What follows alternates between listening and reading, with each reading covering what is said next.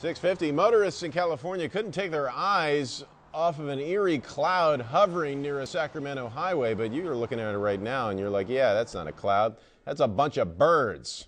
Experts say the swarm was performing an evening ritual before going to sleep.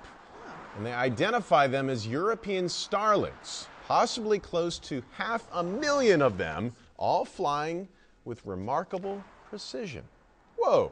Starlings are tiny birds, so for them to make that big an impact, that's a lot of starlings. 500,000.